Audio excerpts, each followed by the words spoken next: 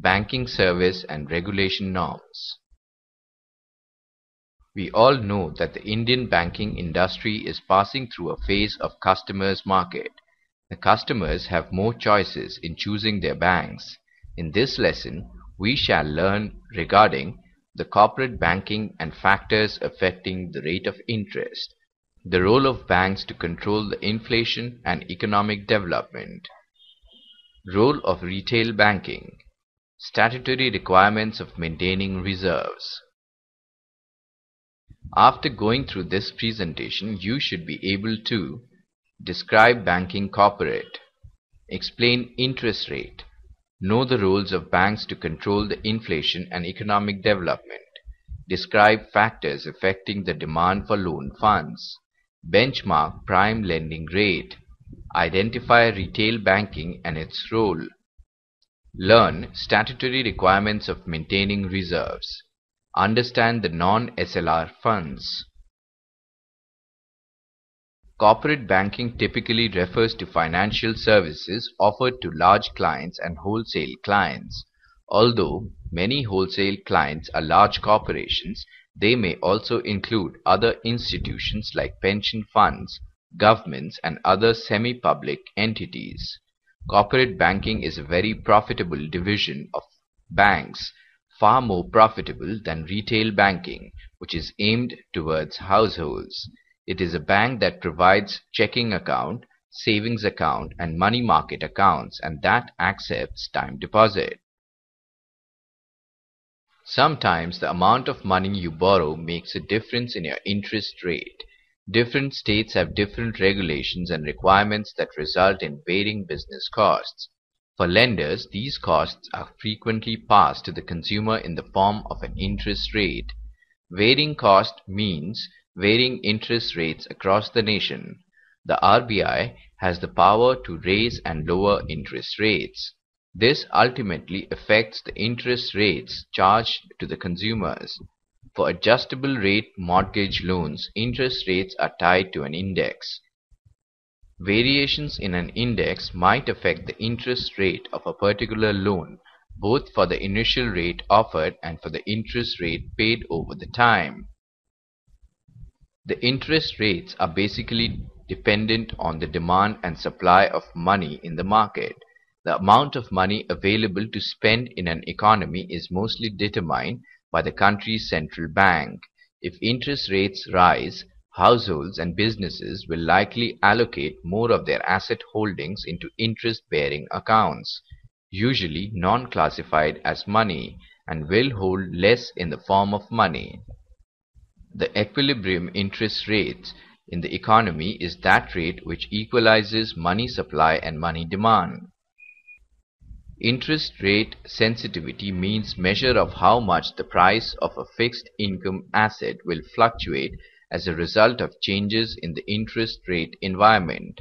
Securities that are more sensitive will have greater price fluctuations than those with less sensitivity. This type of sensitivity must be taken into account when selecting a bond or other fixed income instrument that the investor may sell in the secondary market. Interest rate sensitivity means measure of how much the price of a fixed income asset will fluctuate as a result of changes in the interest rate environment. The most widely used and most powerful method of central banks to influence inflation and the currency value of a country is through the modification of base rates. This significance of base rates lies in the fact that this is the interest at which commercial banks registered in the country of the central bank can take loans from the central bank. The reason why banks would need to take loans from the central bank under normal circumstances is that commercial banks can further loan that out to businesses and people at higher interest rate than the base rate to cover its cost and to make a profit. The reason interest rates influence inflation is because of price growth of products. If the base rate is low, there is more investment and the economy grows faster. If employment increases, the number of people able to purchase a product or service also increases. So merchants, producers, etc. can have higher prices than say last year. If interest rates increase, the whole process decreases. Companies cannot raise their prices as much, so inflation decreases. When the central bank's interest rate increases, economy also grows faster. If the economy grows faster, people need more of the currency. For example, because more people have a job, more people are paid their monthly salary in that currency. So the demand for the currency increases. So the worth, that is, the value of the currency also increases. So buyers of the currency on the market will accept a lower amount in that currency for their foreign currency. There are many factors which affect the demand of the loanable funds. Higher interest rates decrease the quantity of loans demanded as the cost of investment projects rise with the interest rates. An investment project would need to be pretty productive to justify a loan at this rate. This is how the demand curve gets its negative slope. If capital tools are more productive, firms are willing to pay more for loanable funds. Changes in capital productivity shift the demand curve. Changes in the market for loans occur when some factor shifts supply or demand, just as loan supply is affected by the desire to smooth consumption across income variations, so is demand. Often individuals borrow more, demand loans, when income is temporarily low. Banks are facing a tough competition in the market to enhance their income. Banks are now diversified in non-traditional market. The change in the profit structure of banks is the effect of improving the profitability without increasing the traditional credit risk. Performance in terms of profitability has come to be important for Indian banks as well as after the banking sector reforms. According to RBI guidelines, banks are free to fix benchmark prime lending rate (BPLR) for credit limits over Rs 2 lakh with the approval of their respective boards. BPLR has to be declared and made uniformly applicable at all the branches.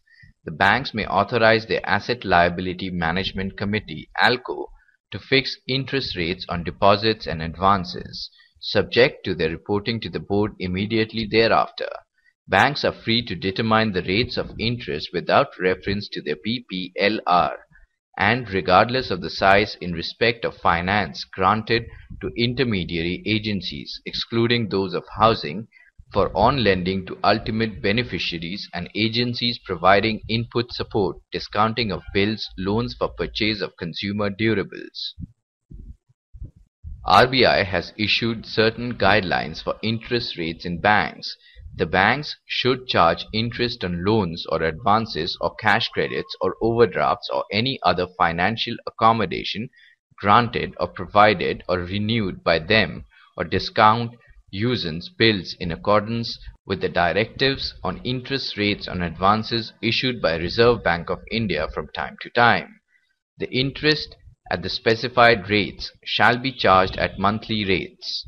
IBA issued some guidelines in order to enhance transparency in banks' pricing of their loan products as also to ensure that the BPLR truly reflects the actual cost.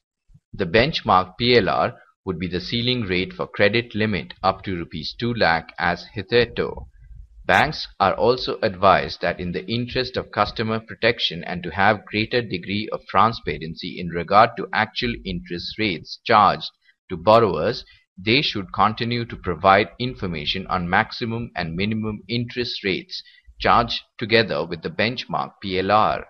The Retail Banking Report encompasses extensive study and analysis of this rapidly growing sector. It primarily covers analysis of the present status, current trends, major issues and challenges in the growth of the retail banking sector.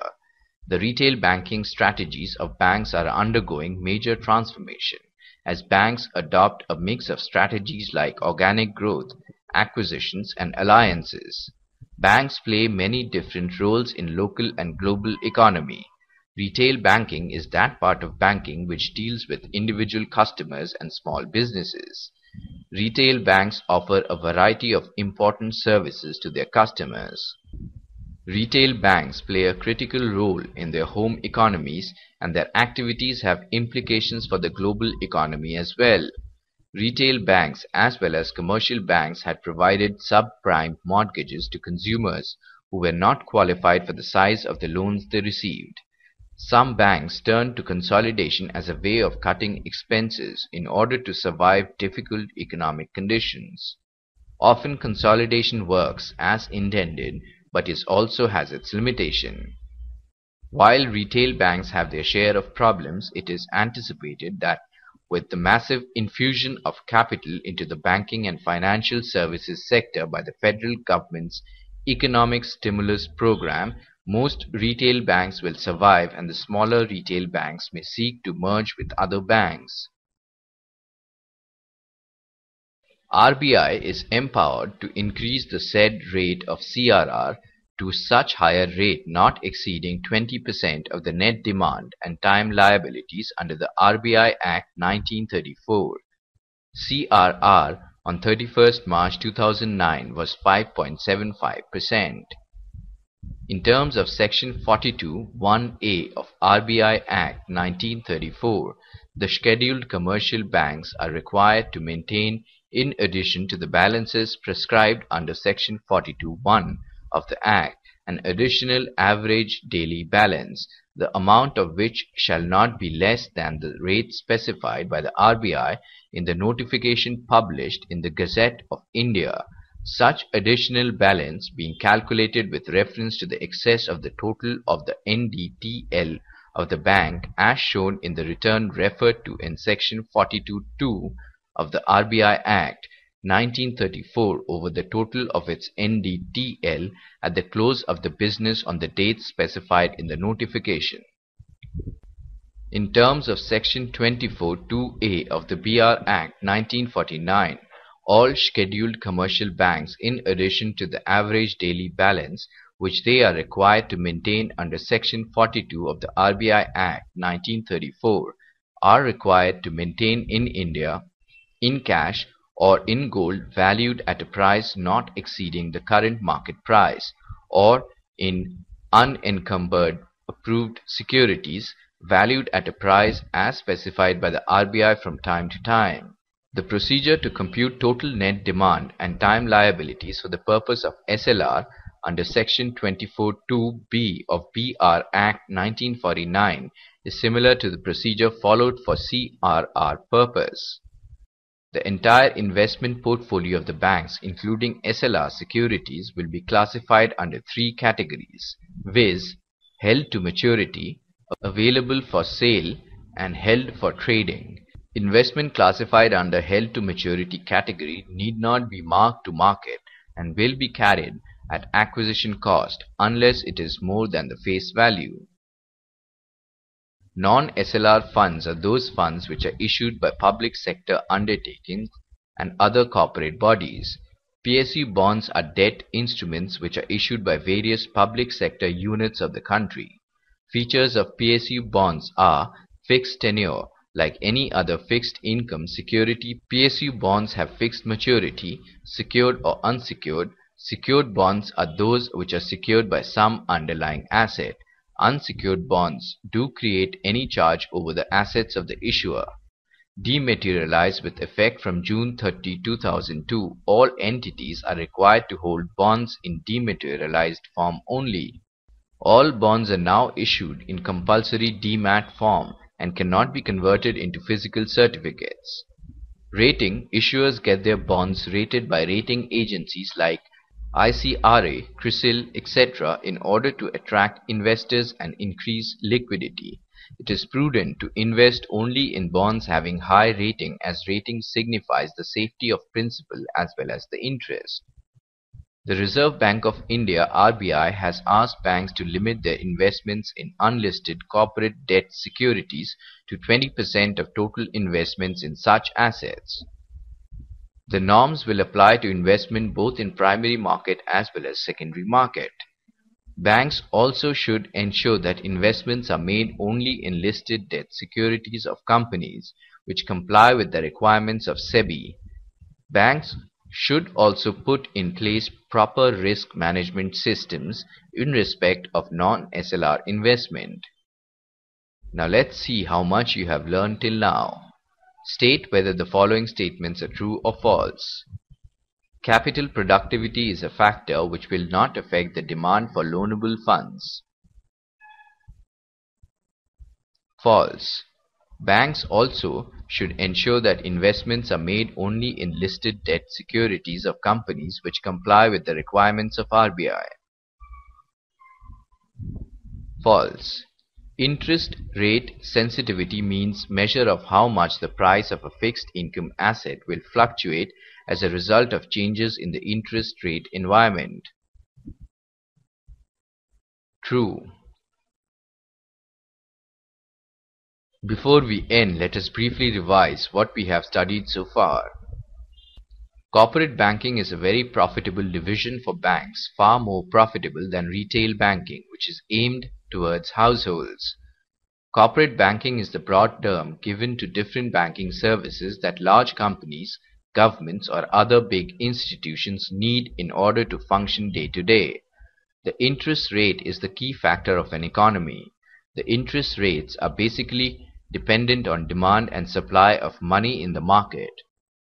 According to RBI guidelines, banks are free to fix benchmark prime lending rate (BPLR) for credit limits over Rs 2 lakh with the approval of the respective boards. Retail banking is that part of banking which deals with individual customers and small businesses. Non-SLR funds are those funds which are issued by public sector undertakings and other corporate bodies. Commercial banks are required to maintain with RBI an average cash balance, the amount of which shall not be less than 3% of the total of the net demand and time liabilities (NDTL) in India.